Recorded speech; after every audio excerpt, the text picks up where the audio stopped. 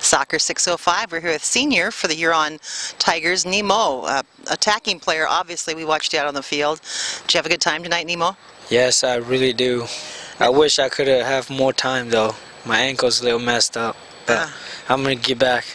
Well, you got to take time to heal up an injury, don't you? Yeah, but in 2 days, I think I'll be fine, though. Spiritfish next. Yep. You ready for him? Yes, always ready. So how long have you been playing soccer, Nemo?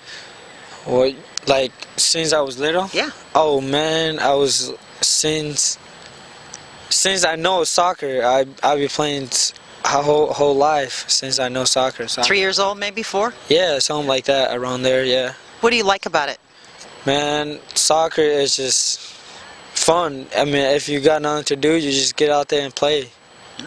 Well, that's all you can. Yep. It's there and it's waiting for you, right?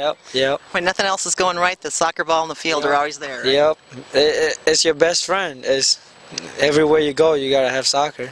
So last year was the first year that the schools actually recognized soccer. Yes. Did that make a difference for you? I mean, it was a little tougher than single A. Double A is a little tougher, but for me, it's just competition. I just want a higher level, and so I just love playing soccer. It don't matter what level it is. Well, and you seem to be taking on the competition no matter what. Yeah, I love soccer, so it don't matter what competition is. All right, Nemo. Well, thanks for taking time with us at Soccer 605. Congratulations on that win, and best of luck getting that ankle healed up for the rest of the season. No problem. Thank you.